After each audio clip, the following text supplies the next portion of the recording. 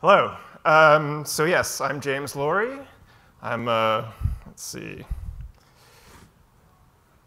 lead engineer? Yes, lead engineer at New York Times, working with GraphQL.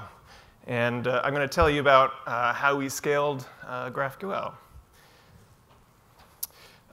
So first, a little background on what GraphQL looks like at the New York Times.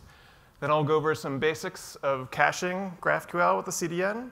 If you were here for the previous talk, there's a little overlap, but I think this is sort of a practical application of what Marc-Andre was talking about.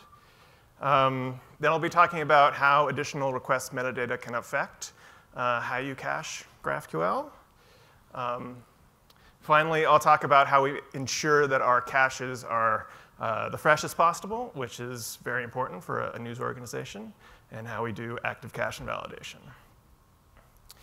So we've been running, finally we'll be doing some takeaways at the end.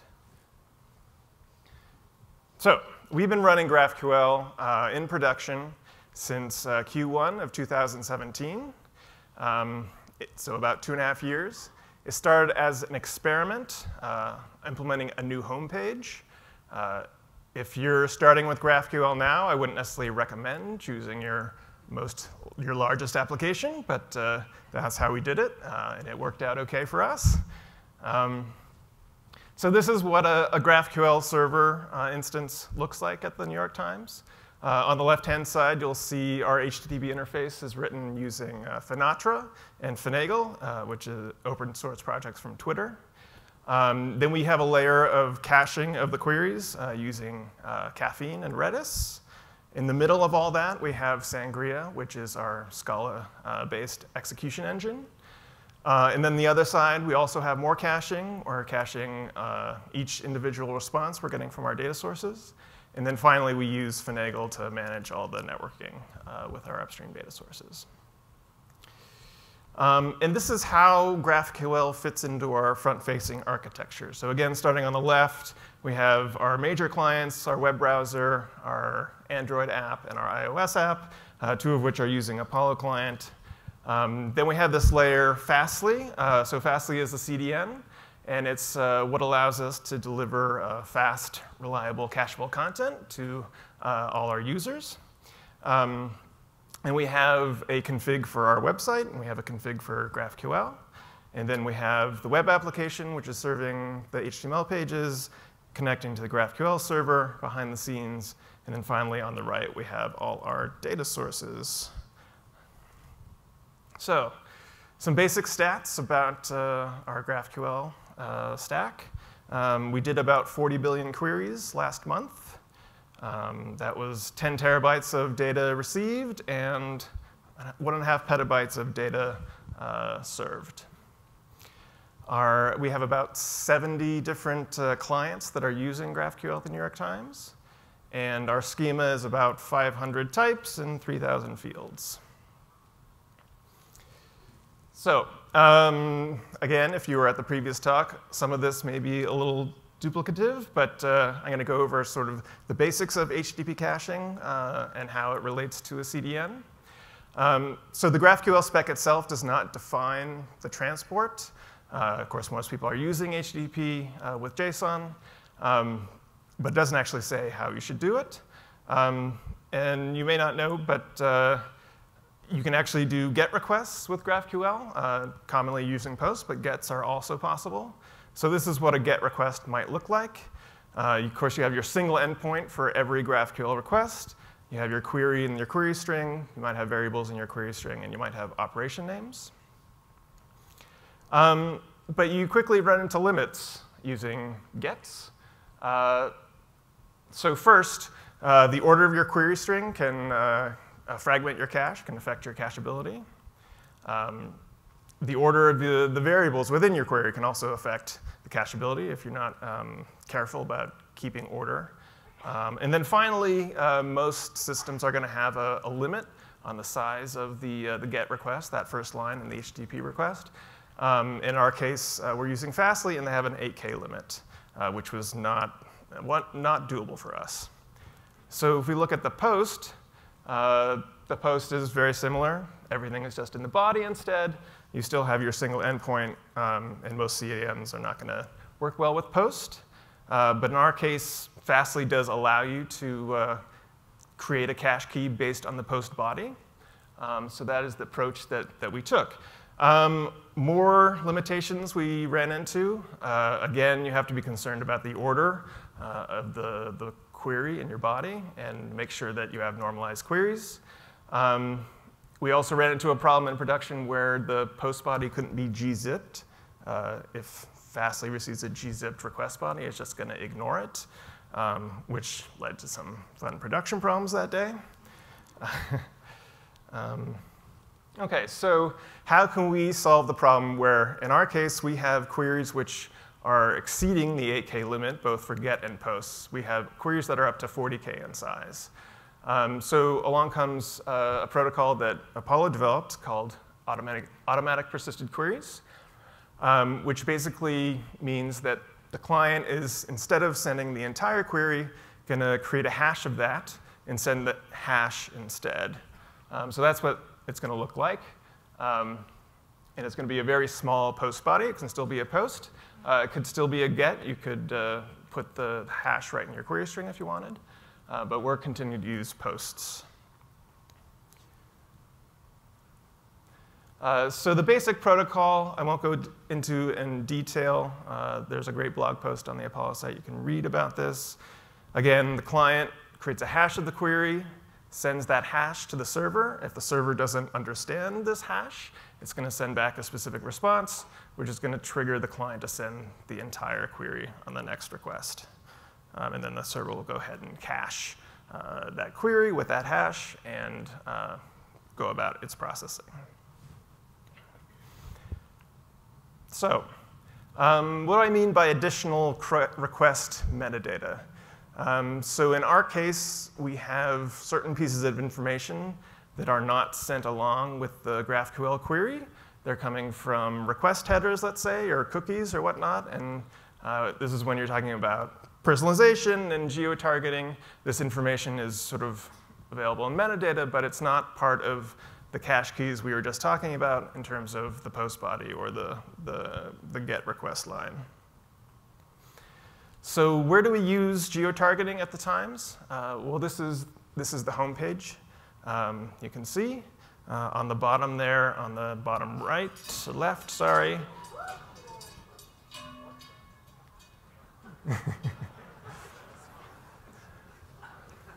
On the, sorry. Yes, all right. The bottom left, we have what we call our daily briefing. It's aware that you're in the morning, wherever you are. Let's say you're in New York, and it's in the morning, so you get your daily briefing. And then right next to that, it knows you're in New York, so you get your New York Today briefing. So how can we add geo-targeting to our caching strategy here? We could just, for every single GraphQL request, add that geo-targeting metadata.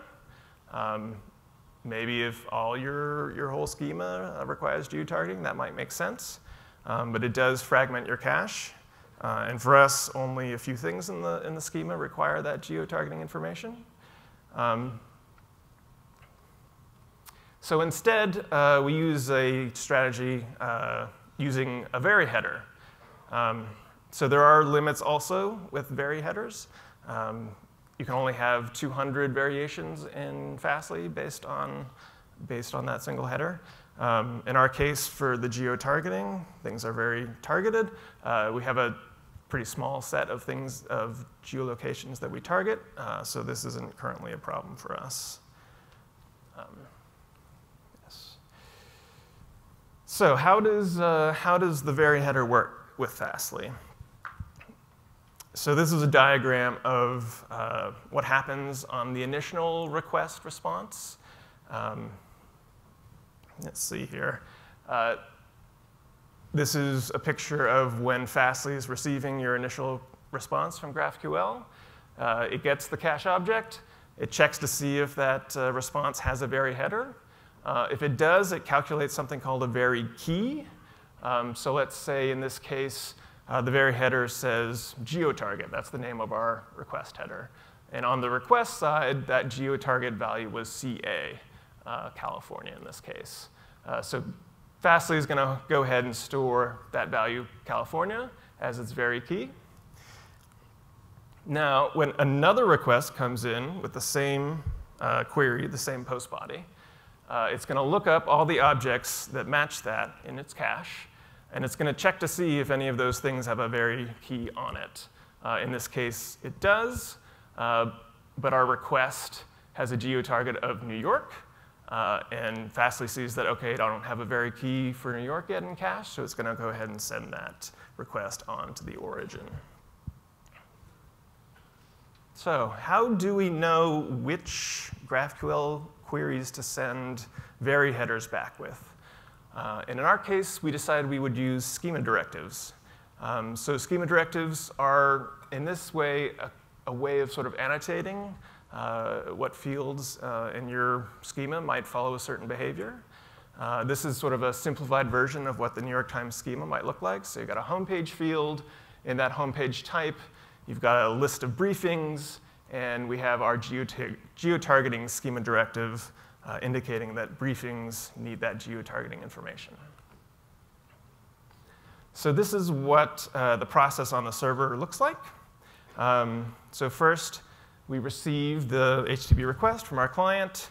We go ahead and parse that into a more domain-specific GraphQL request. And then we analyze the query, looking for all these kinds of directives that might change the behavior of how we send the response back. So in this case, we see they're querying for the field briefings. It has a geotargeting schema directive. And we keep those geotargeting variables in our request as we're executing the GraphQL query. And then finally, on the way out, when everything's been calculated, we add that vary response header saying, OK, we want to vary on these geotargeting headers. All right, so we do the same thing for personalization in terms of annotating our schema. For personalization, the use case is a little bit different. We certainly have a lot more than 200 users, so we can't really use vary to store a user-specific object in Fastly cache. But we still use the annotations to let the execution engine know that the user cookie needs to be passed along through when we're executing our GraphQL query. So this is the same process we saw before. The only difference is the bottom there. Instead of sending a vary header back, we set a cache control no store so that Fastly does not store personalized information. So I'm going to go through another use case here where we're using the personalized schema directive in sort of a different way. So breaking news alerts. When the news breaks, the New York Times sends out notifications to all your devices, and the devices think, hey, that's a great time to go fetch all the New York Times content. So what we see is a really huge spike in traffic at those times. Those little notches represent a minute, so we get about a spike of 40 times traffic within a minute, and then it's gone. So how do we deal with that? So in some cases, all those devices are asking for personalized information. And when I say personalized, in this case, it's not like specific user information. It's more like recommendations for that user. So what we do is, in addition to our personalized schema directive, we add a rate-limiting filter into our execution chain. We first check to see if that query has a personalized field. Then next, we check and see if our rate limiter threshold has been breached. And if it has, we go ahead and remove the personalization context from the request before we execute our GraphQL query. And what that does is it basically, all the rest of that machinery kicks in. It sees that there's no personalized information in the request, and it sends back a normal cache control header with a max age of, say, 30 back to Fastly. And so Fastly will cache sort of a depersonalized version of that query for a short amount of time so that we can weather those breaking news alert storms. All right.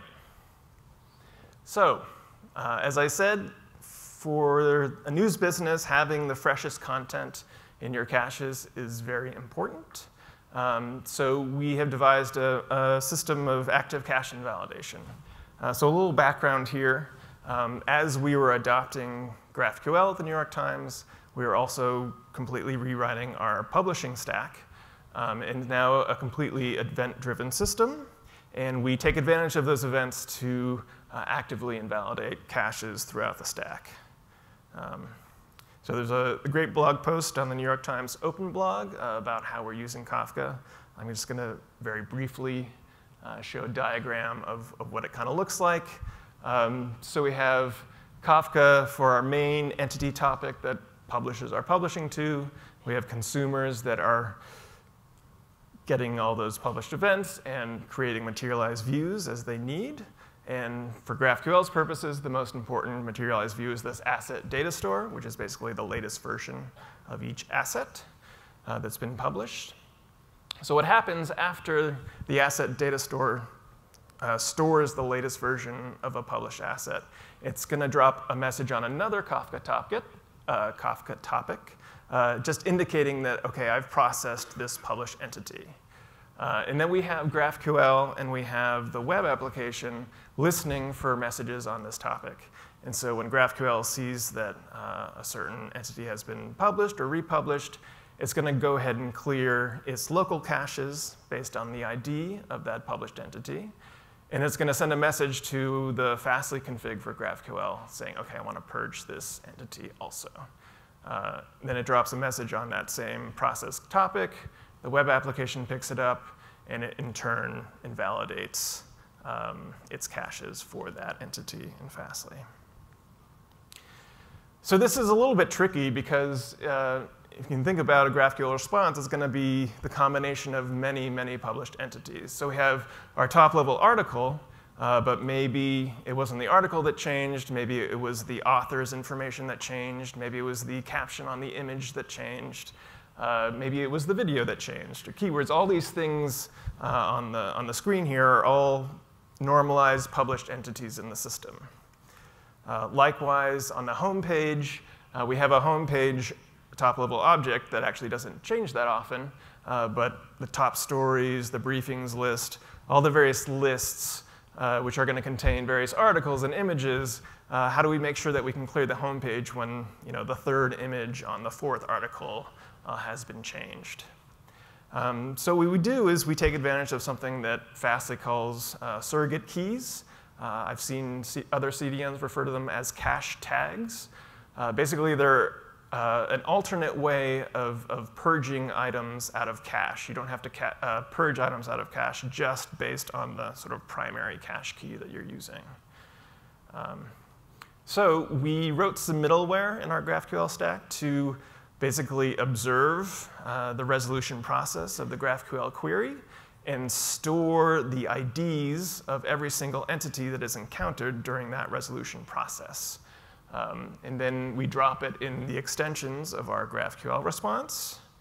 And then as we're creating our HTTP response, we transform that into a response header. We send that to Fastly. Fastly stores all those tags, all those surrogate keys, along with the cache object.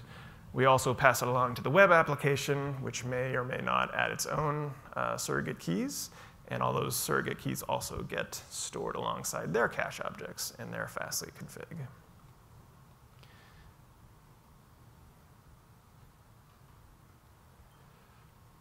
So go back to a part of that slide before. Again, we have that process topic, which is messages as certain parts of the system are processing these messages. So as GraphQL sees that certain article has been updated, it's going to purge its caches based on that article's ID, and it's going to send a purge message to Fastly for that ID.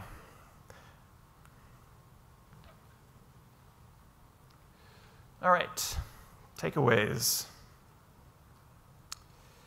So caching with a CDN is possible. You got to know the limitations and plan for them. It's good to be very knowledgeable about the CDN that you're using. If at all possible, have your clients use GET requests. Most CDNs are going to work with GET requests out of the box. If queries exceed the limitations of your CDN, start using hashing, persisted queries. Avoid implicit request metadata if you can. It's much simpler if everything you need to calculate your GraphQL response is in your query itself. But if you can't avoid that, then use vary headers if at all possible. And I'm James LAWRIE. Thank you for coming. And this is Polly. Okay.